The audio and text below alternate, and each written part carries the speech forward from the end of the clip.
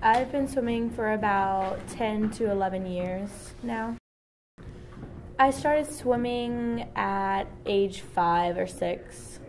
My parents put me in my summer swim team that made me start swimming. So my goal for the future in swimming is I really want to get an Olympic trial cut, and I want to go to nationals. Why?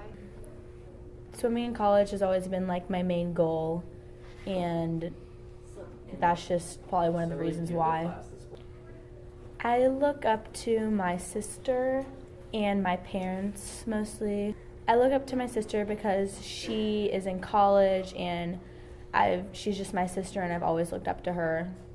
I look up to my parents because they motivate me, and they've always been there to support me, and they're the ones who put me in the sport of swimming.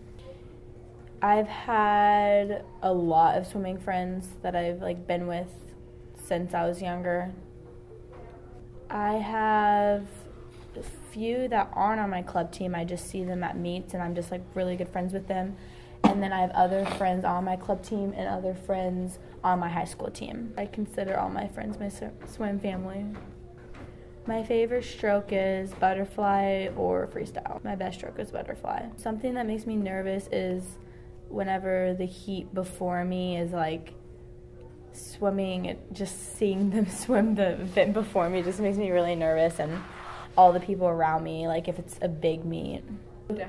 Before I swim a race, I am behind the block. I'm kind of just relaxing, listening to music, and then a few minutes before I am jumping up and down, getting my blood pressure up and doing stuff like that. The main people that motivate me in my life and my swimming career are my sister and my mom, because my sister has gone to college, and I've just always looked up to her in swimming, and she's doing really good in college.